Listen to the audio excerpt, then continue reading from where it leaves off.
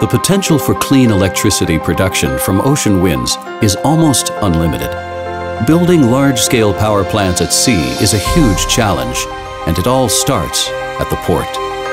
The foundations for the wind turbines consist of two pieces: 10-story high metal tubes called monopiles, and yellow transition pieces, which are placed atop of them. Loading the installation vessel with this giant cargo requires precision and experience. Once at the site, the ship lowers its legs until it stands firm on the sea floor. The crane lifts the monopile into place before driving it deep into the seabed. A transition piece is placed on top of the monopile. It will provide a solid base for the turbine and serves as platform for technicians arriving by boat. With the foundations in place, the ship returns to port to pick up the wind turbine components. State-of-the-art installation vessels can load 4 complete 8-megawatt class wind turbines. That's 4 towers, 12 rotor blades, and 4 nacelles, which have been pre-assembled on land to reduce time spent at sea. Under ideal conditions, it will take just 24 hours to load all 4 turbines onto the ship.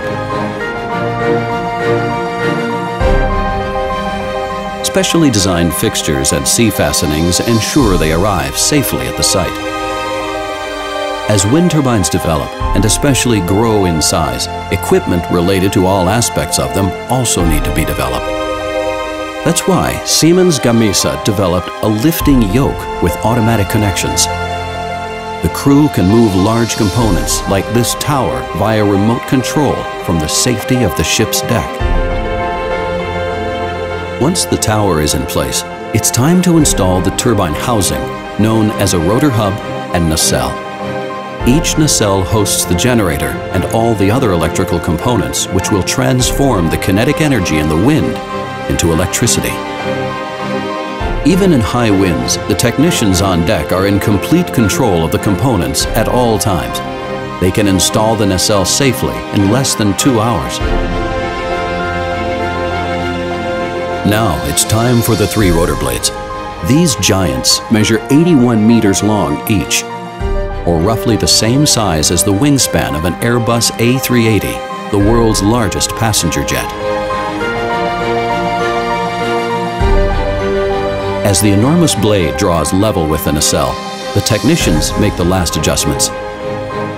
The blade docks smoothly and safely.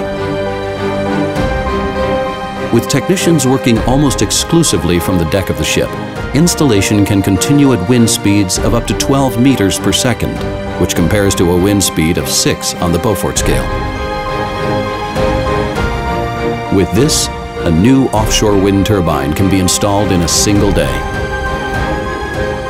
Over the following weeks, technicians connect the cables and thoroughly test all the turbines in the wind power plant. Once the power plant goes into operation, the wind turbines feed into a single offshore substation. The substation transports the energy to shore via high-voltage cables, from where it supplies the onshore grid. Each 8-megawatt Siemens Gamesa offshore wind turbine can supply more than 8,000 average European households with clean, renewable energy.